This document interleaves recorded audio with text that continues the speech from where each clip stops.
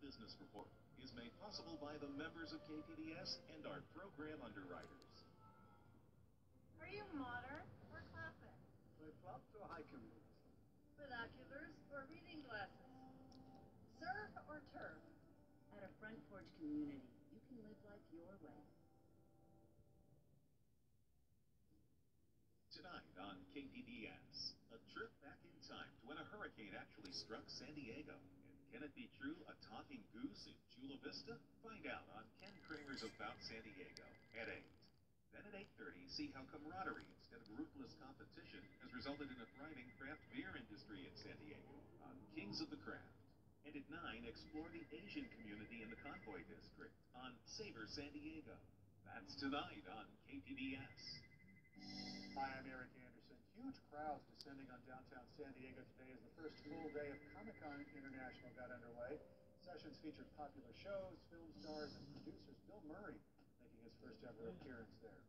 A new study says California has yet to get a handle on any potential health impacts of the oil field fracking boom.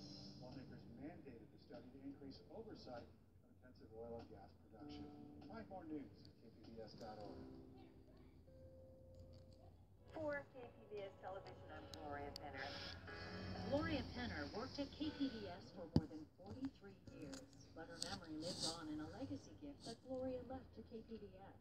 This gift funds training for young journalists, like the newest Penner Fellow, Marielena Castellanos. Thank you, Gloria. To find out how you can leave a legacy gift to KPBS, go to kpbs.org/plannedgiving or call Trina Hester at 619-594-2104. It first appeared in the New Mexico desert.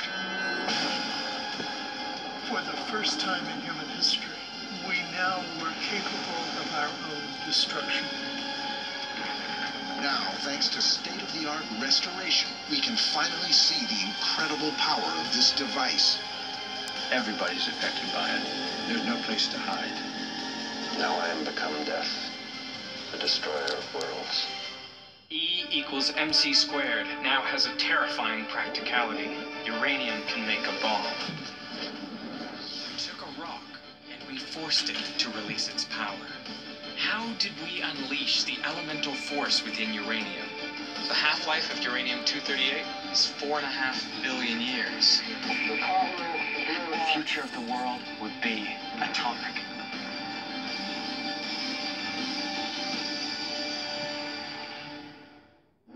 You're watching KPBS.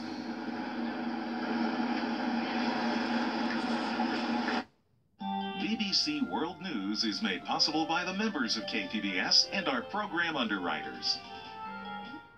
This program is brought to you in part through the support of Price Troncone and Associates, serving KPBS and the telecommunications industry from atop San Miguel Mountain.